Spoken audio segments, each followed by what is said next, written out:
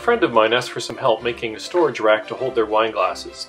As you can see, there were a few different sizes. This was going to be one of those upside down type of stemware racks. You've probably seen something like it in a restaurant. Well, this may not end up looking anything like one of those, as I'm just making it up from my head.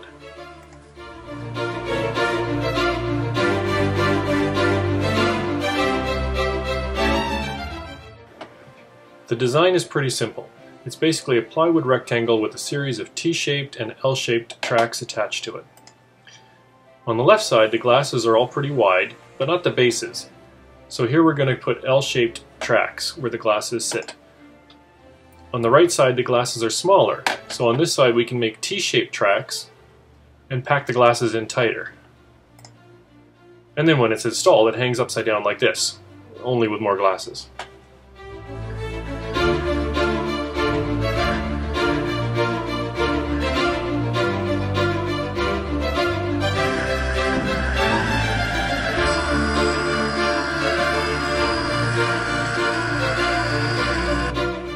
This is going to be a painted project, so I pulled out some scavenged pine shelving that I had to make the T and the L tracks.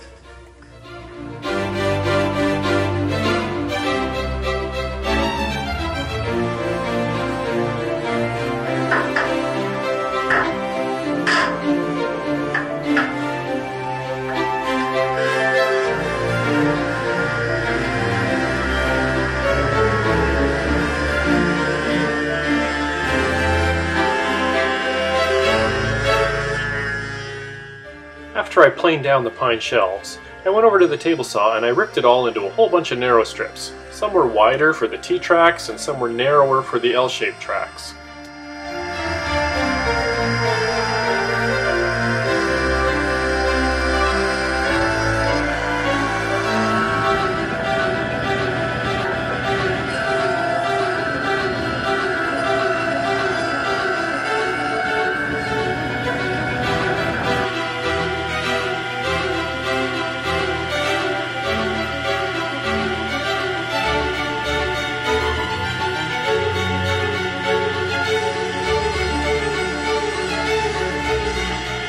After a little light sanding, I moved over to the bench where I glued and nailed all the pieces together for the various kinds of tracks that we needed.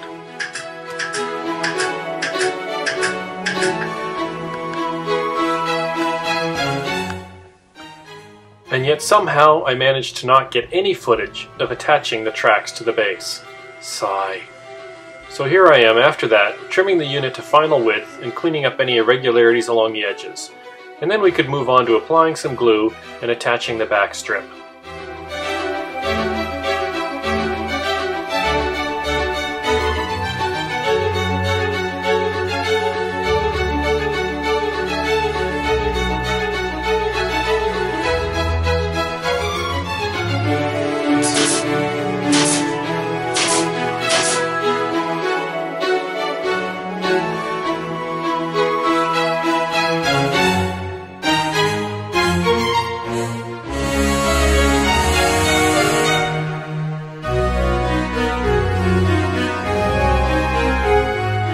And then my friend took it home and he painted it, and I think it turned out great. It really suits the decor of their kitchen.